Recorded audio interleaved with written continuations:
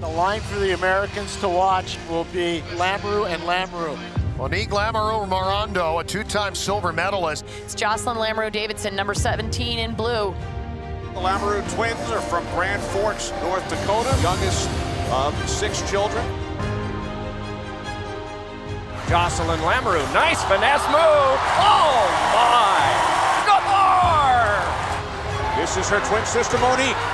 She scores! And Jocelyn Lamoureux scores the 8th goal. Now Lamoureux cuts to the net and scores! A hat trick for Monique Lamoureux. Run for Monique Lamoureux! Score! They're so tenacious. That is a highlight goal. Score! Finish shown, and now it's Lamoureux with a chance. A shot, we score! More Lamoureux. Keep putting them out there. Score! Talk about the twin intuition, and you see it there. Jocelyn Lamoureux, a two-time silver, comes again and scores! Lamoureux does it again! Back-to-back strikes for Jocelyn Lamoureux Davidson right off the face-off. Jocelyn Lamoureux, what a move! Long pass ahead to Monique Lamoureux, moving it on Samaras. She scores! Monique Lamoureux has tied the game at 2. Jocelyn Lamoureux, 2 goals apiece in the shootout. Lamoureux moving in on Zamaras. She dekes and scores!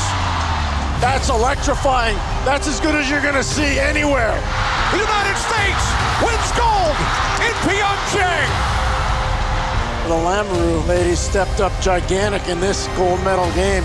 It's been a part of our dream to do this together, and to do it in the way we did, it's just, we couldn't have written a better script. How cool is it to go through something like this with your sister? Dream come true. It's a dream come true. It is now my pleasure to introduce this morning's speakers, Jocelyn and Monique Lamoureux. Jocelyn and Lamoureux Davidson and Monique Lamoureux Morando are twin sisters from Grand Forks, North Dakota, who represented the United States on the 2010, 2014, and 2018 Winter Olympic teams. Together, they have won 2 Olympic silver medals, an Olympic gold medal, and 6 world championships. Since the Olympics, they have both become mothers, are brand ambassadors for Comcast's corporate values initiatives, and recently started the Monique and Jocelyn Lamoureux Foundation. The sisters are widely admired for their outstanding work ethic, as well as their efforts to fight for equality in hockey.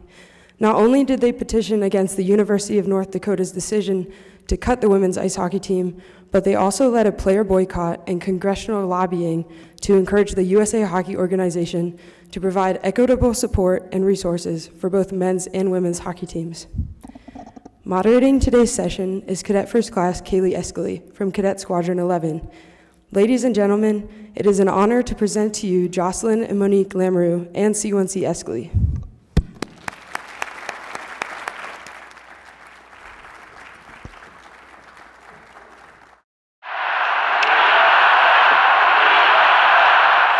States and Canada, gold medal game. Long pass ahead to Monique Lamoureux. She scores! And we are headed for a shootout. Oh my gosh. They are on pins and needles here. Jocelyn Lamoureux. Come on. She dekes and scores! The United States wins gold! That's electrifying. That's as good as you're going to see anywhere. The Lamoureux ladies stepped up gigantic in this gold medal game. Phenomenal performance by both of them. Dear Monique and Jocelyn, I heard about everything you went through to get to the Olympics. Dear Jocelyn, I'm from a small town too. We don't have a girls' hockey team either, but that never stopped you. Dear Jocelyn and Monique, you didn't just play with the boys. You were 2 of the best players on the team. Makes me want to try out. Dear Monique, I read that when you were my age, girls weren't even allowed to play hockey in the Olympics, but you dreamed you'd do it anyways. Next biggest thing for us is the Olympics. My dream is to play in the Olympics. I can't believe you were willing to lose it all to fight for girls like me. Breaking news, USA women's hockey team taking a stand for gender equity. The team threatening to boycott to leverage for equal resources, knowing this could cost them their shot at Olympic gold. We were fighting for equitable support within hockey, but that resonates and transcends sports. This just in, USA women's hockey team has won their fight for gender equity. Dear Monique and Jocelyn, you risked your dreams so that one day I'd have the chance to follow mine. Dear Jocelyn and Monique, you taught me that if I put my mind to it, I can be anything I want to be. Thank you for your courage. You guys are really brave. I stand up for myself now. You winning gold made me believe that I can get there someday. When I grow up, I'm gonna be just like you. I'm gonna break barriers.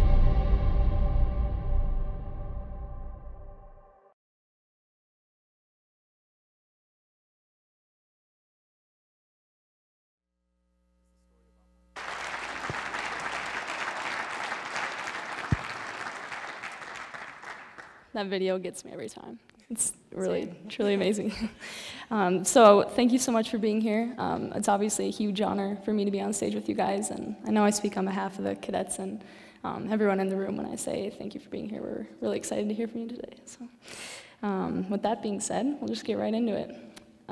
So the first question, as we saw on the video there, you guys risked your dreams for everything to, in particular, boycott the 2017 World Championships. You've been on the national team for a long time, since college, right? All 4 years. Yeah. So could you walk us through what that was like, you as well as your teammates making that decision to boycott the games and risking everything for that? Yeah, so it was actually, is it working? Okay, sorry. So what you saw in the video, the 2017, I think what led into that and the process is what a lot of people don't really know about that part of it. And so we've been on the national team since 2009 time, so almost half of our lives now. Have dedicated almost half our lives to being part of the national team program. And it's mine. We okay? I don't think we are. You want me to use the handheld? Yeah. I'll use the handheld. Here we go. So there we go. So in 2015, so we graduated, had played in our second Olympics, 2010, 2014, and after that, what we call as hockey players our postgraduate life. So we had finished up our NCAA eligibility, and we were continuing to train. We wanted to go for a third Olympics. For those of you who don't know, we were on silver in 2010, 2014, and in 2014, we were up 2-0 with less than 5 minutes left to go in the gold medal game. Canada tied it up 2-2, and then we lost in overtime. So a heartbreaking loss for us, so we did not want to end our careers on that note. But in continuing our hockey careers, Jocelyn had shoulder surgery shortly after the Olympics. We were finding jobs outside of hockey because we were not being compensated as hockey players. And so our lives, we were working as strength and conditioning coaches, and we would get up at 4:30 in the morning. One of us would coach a group. We would then train ourselves, get our training session in. We would go to the rink, have to get our skate in, which was usually just the two of us and maybe a goalie. And then we would go back to work for the day. And that was kind of our normal on a day-to-day basis. It's not all that glamorous. It's not all that fun when you're in the grind of it in the day-to-day of a season. And so pretty quickly we realized, like, this isn't right. We're some of the best hockey players in the world. It shouldn't be this hard to continue to play. And so Jocelyn got the contact information of Ballard Spar lawyer, John Langle, who used to represent the U.S. women's soccer team for almost 15 years. And so we contacted him, and then I'll let you take it away from there. Yeah, so I had contacted some lawyers, and they agreed to represent us pro bono, because after giving them the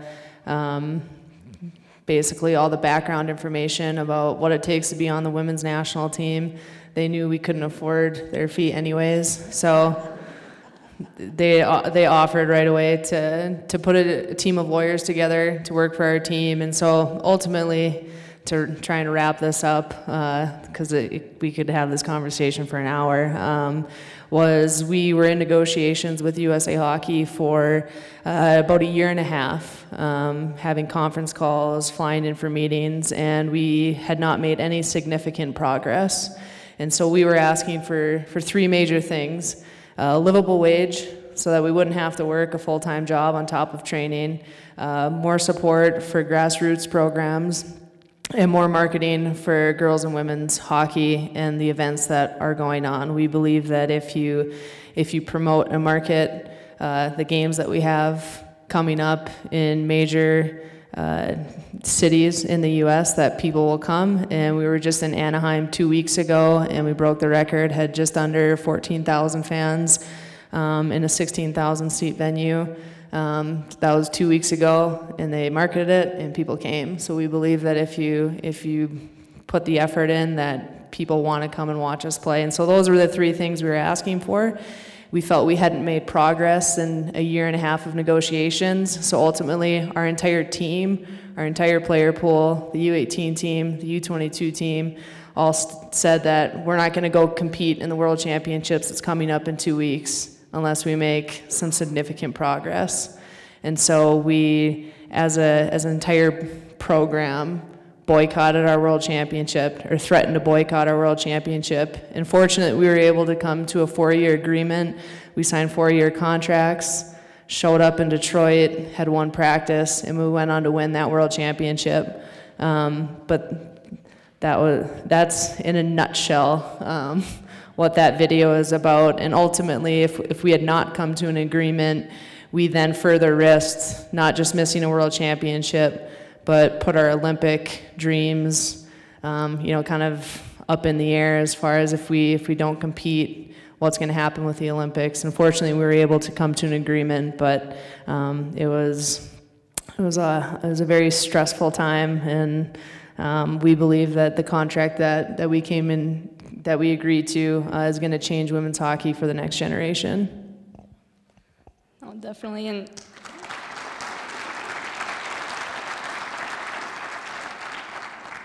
And that agreement that you reached with USA Hockey, I mean, arguably is one of the greatest achievements that women's hockey has reached thus far. So we were talking earlier, and a day later, obviously, so you had this major win for women's hockey, and then a day later, actually, a major setback for women's hockey. So just to give the audience some background on the team, the University of North Dakota, their alma mater, they played 3 out of their 4 college years there. They're consistently a top 10 ranked team.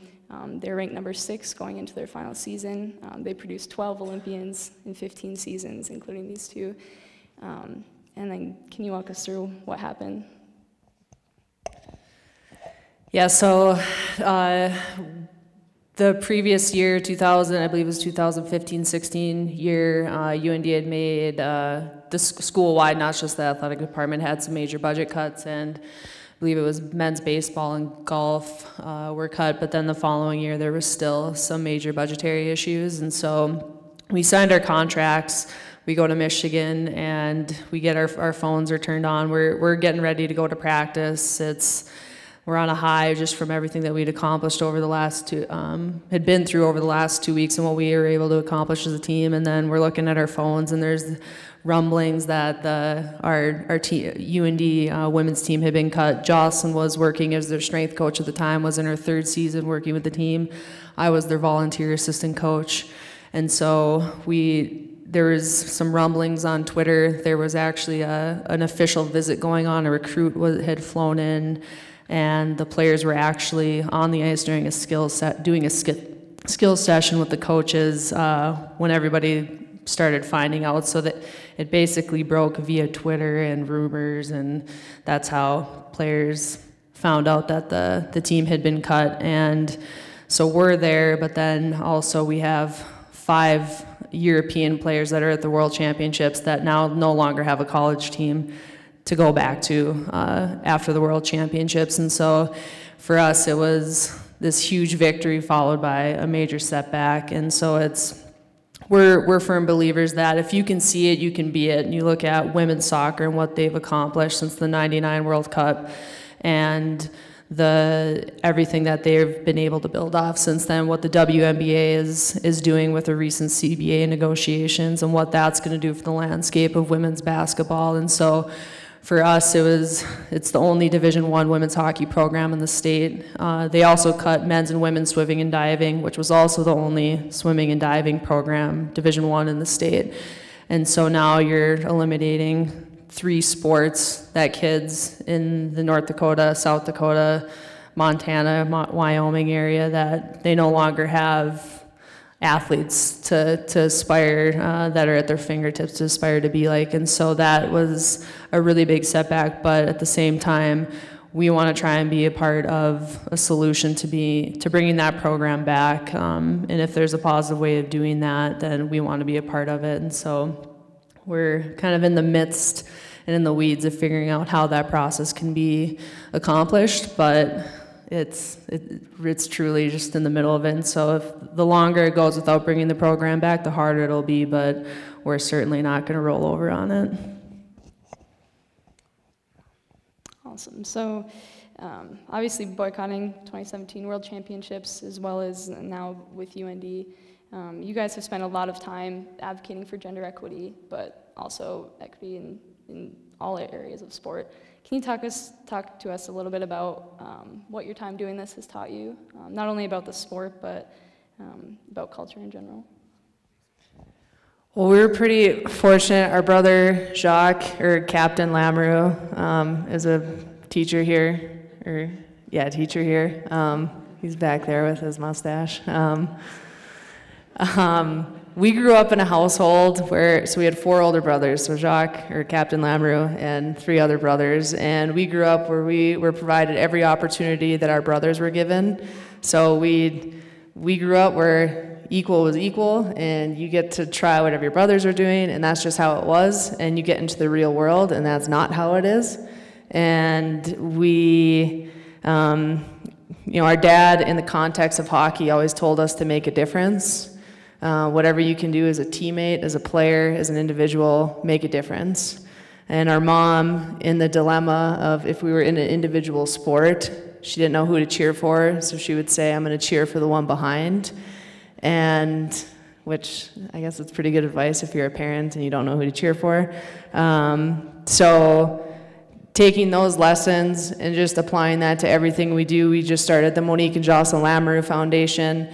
And our mission is to give kids an opportunity in the grand scheme of life, not just in sports, just a level playing field so that they can reach their full potential. So for this year, we've decided to fund the lunch program in our hometown, so that all kids get a hot lunch. There's no cold lunch if you have a debt in your lunch account. And if you think about what it takes for kids to be successful in school, probably not being hungry is one important part of that. And so we believe that every kid, no matter where they come from, no matter race, gender, they should be provided all the same opportunities to at least reach their full potential, and then let their talents, speak for themselves. And ultimately, that's just not the case for a lot of individuals. And so we're committed to making a difference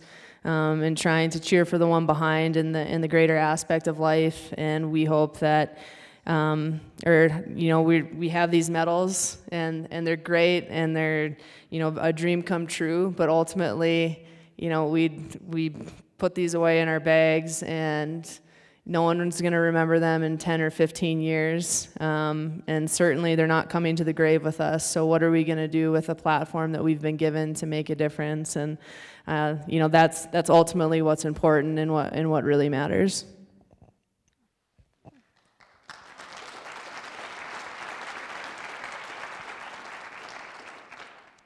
So along those lines, I guess I'd ask, where do you think sport fits into society today?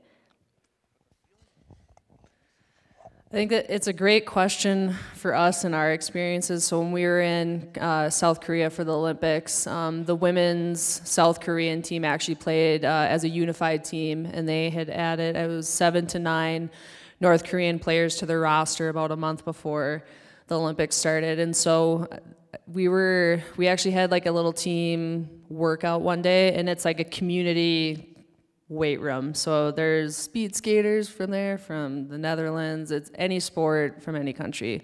There's athletes in there working out at some point in the day. And so we were actually warming up on the bikes, and I was sitting on a bike next to a North Korean hockey player, and I kind of thought to myself, I'm like, there's probably nowhere else in the world that this is happening. And so when you think of what sports can do, and it can bring countries together, and it can be a unification of countries. It can bring the world together in times of war and tragedy. And so for us to be able to kind of witness what happened with the unified women's team and to see that play out through the Olympics it's pretty eye-opening, and it gives you perspective. Like we get to, like Jocelyn was saying, like we get to play sport. We accomplished our dreams as athletes, but at the end of the day, what are you doing as an athlete to make a difference? What are you doing to make positive changes, not just in sport or like, I mean, as a teammate, we could go through our athletic careers, and you can think of the best teammates you ever had off the top of your head. Julie Chu would be probably number 1 on the list, but then you can also name the ones that maybe weren't so great, and they'll come to mind just as quickly. And how do you want to be remembered? Thank you. So I've been asking questions pretty steady since they got here, but we want to hear from the audience what questions you have for the Lamoureux twins relating to hockey, culture, anything really. Yes, sir. I think the important thing about what you said, and more importantly, you're a man standing up and saying that, it's not, when we talk about gender equity, it's not just about women standing up and beating the drum, and sometimes, to be frank and honest, man-hating doesn't get us anywhere. And it takes men to be a part of the conversation. When we're talking about diversity and inclusion, it takes white people to stand up and say, yeah, this needs to change. And sometimes tradition isn't always what's right, and especially in historical institutions, it's really hard to change that mindset and that culture. But when you have diverse conversations and you have diversity around the table, it helps bring everyone up, not just the majority, but the minority. So it takes, you know, what you just said, it takes a man to stand up and say, yeah, and encourage women to do that, but then for women to have the courage and stand up and raise their hand and speak up. So thank you for sharing your thoughts.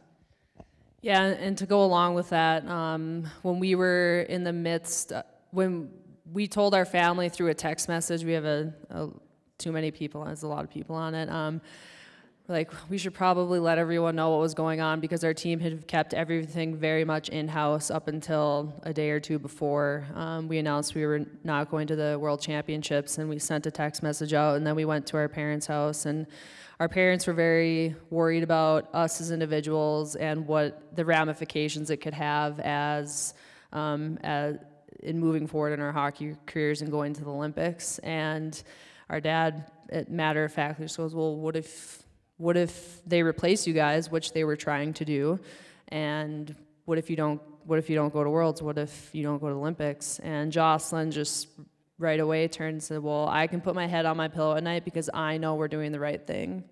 And we knew that as a group, we were doing the right thing, and if we as a group didn't come together with the veterans that we had and the great leadership that we had, if we're not willing to stand up and make change, then the next generation's not going to do it. And so at some point, you have to be willing to stick your neck out there. And if everybody's willing to do it, you're probably going to make some change and make some waves in the course of your actions. And so the power of being able to stick together as a group, sometimes you have to do as an individual, but what we were able to do collectively, because we stayed together, not one person strayed away from what the goal was, we were able to make big changes. And ultimately, it's affected our careers for a very short period of time, but it's going to be game-changing for the next generation.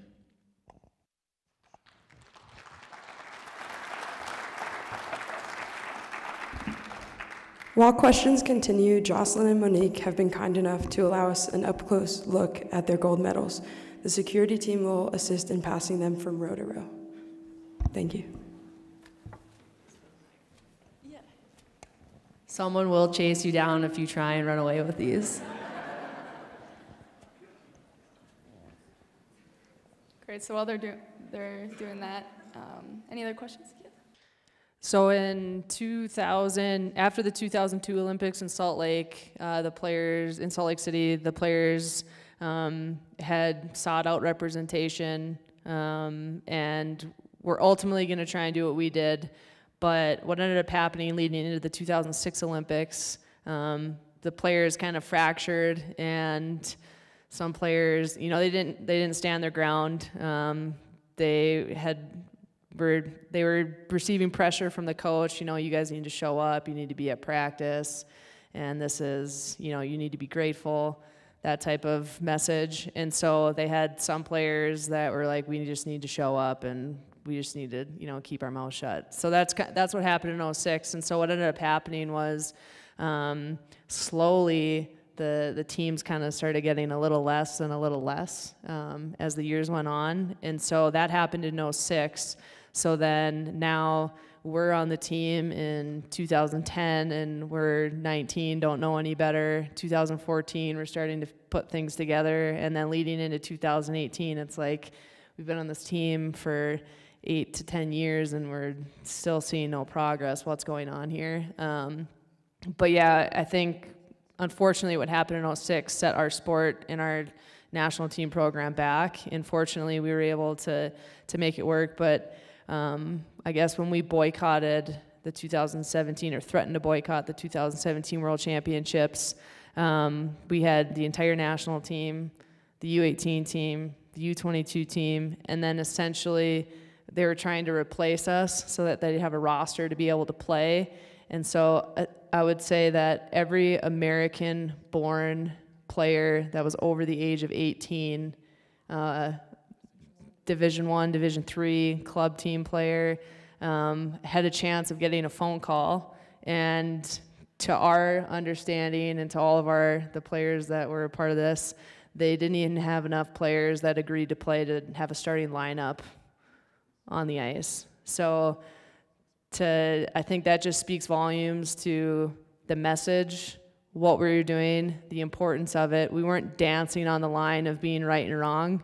We were completely in the right, and that's why so many people supported what we were doing. But yeah, like going back to if 2006 had stayed together, if that team had, you know, kept everyone in the same boat, we probably wouldn't have been in this situation. But yeah, we were able to stick together. Questions? Yes, sir. As I understand it, checking is legal in women's hockey as opposed to men's. What are your opinions on that? Well, per the rules, there is no checking. If you actually watch our games, there would be borderline. There is borderline checking. Depending on the refs, you will see open ice hits and full-blown checks against the boards, and they will not call it. So it really, for us, it really does a disservice to the game when the reffing has been very inconsistent over the years, which is unfortunate, but the games do get physical. Yeah, anybody that says there's no checking just really doesn't watch women's hockey, and you just kind of shake your head and laugh, I guess.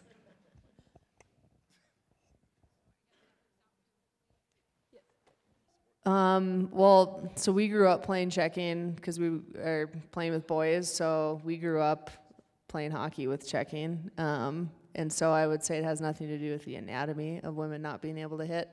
I would say that if you understand the game of hockey and how the game has transitioned and gotten faster over the last 10 years, it requires more skill and being a smarter player to be able to play without checking than it does with. And you have to be able to play with more skill, simply because you can't just run into people. You have to be able to, take angles and all that. But I personally think women's hockey it's gotten so much faster. It's gotten so much more skilled since we've been a part of the national team program, and adding checking, I think, takes away from that when there's a disparity on the world stage from the top teams to the bottom teams. And so I think I think it lends itself to more skill in the game, and even in the NHL and in college hockey, it's changing now. There's less big hits. The game has gotten a lot faster and a lot more skilled in the last 10 years with some of the rule changes.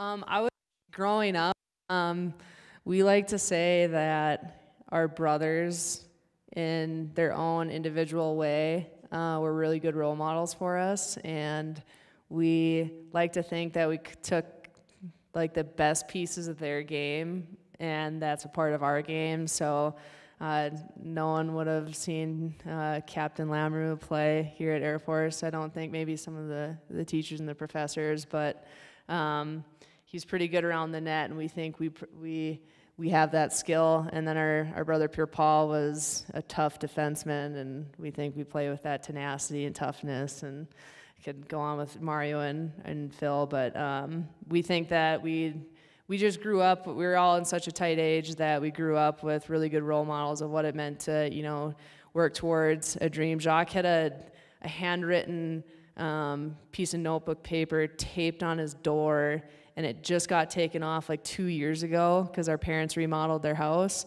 And it was like, I'm gonna run, I don't remember exactly what it was. It was like, shoot 200 pucks a day, I'm gonna do weight training. And it was just written down, and it was just slapped on the door.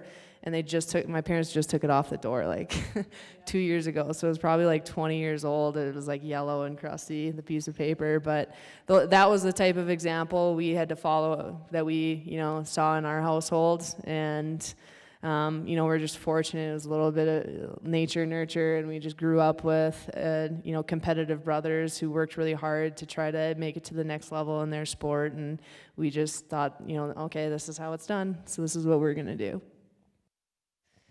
Yeah, and then I think in the sporting aspect, as we've gotten older, I think of Julie Foudy, who used to play on the U.S. soccer team. She works for ESPN now, and actually Jackie Joyner-Kersee. So since the Olympics, Joss and I work with Comcast Corporate Values Initiatives and have been heavily involved in their Internet Essentials program. And the last 2 years, we've gone to over like 20 different cities, and we go to a lot of inner city schools that are really low income areas, and we go to classrooms, and we do laptop giveaways where we give like 100 to 200 laptops away to these kids and internet access.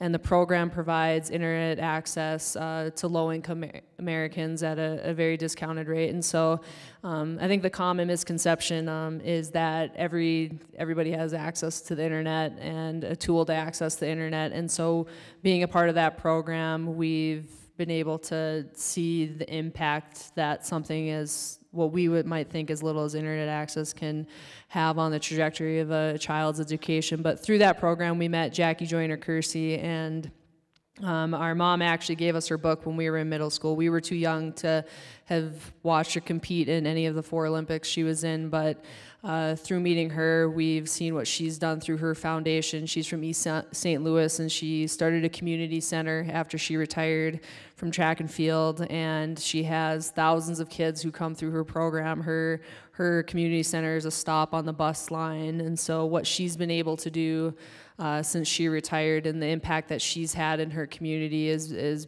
pretty tremendous. And so to have had the opportunity to meet people like that have used their platform to make positive changes and truly just want to help others that may need a helping hand or need a level playing field, we're inspired by that and hope to take lessons from people that have done such amazing things like that. Last question, please. Yeah, in the middle. Yes, we bicker and fight. We have a very quick rebound rate. I would say that ultimately we always have we always agree on the big picture, and so I think that's why we do like the normal sibling arguing about nothing, like stupid things, but I would say when there's an agreement, a disagreement, it ultimately we want the same thing, and pretty much our entire lives have had the same big goals, and so we've maybe not agreed on how to get there, but we both agree on where we're going. So it's just a matter of figuring out, you know, best steps forward. And I think that goes to, you know, any type of team setting. Ultimately, there's, you know, a big picture, a true north, what you guys want to accomplish, and there might be multiple ways to get there, but ultimately you have to agree on the path forward, and everyone has to be on board. You can't be trying to get to the same place, taking 5 different routes. And so we argue, but ultimately we have the same ambitions, the same goals. We're cut from the same cloth. I mean, yeah, we're sisters and twins, but like we're, you know, what drives us, it's the same. It's not necessarily winning medals and scoring goals. It's about making a difference. And so that's what we're all about. And so ultimately, our arguments don't last long. And yeah.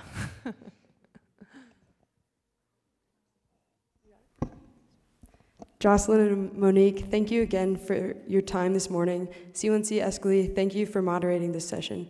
On behalf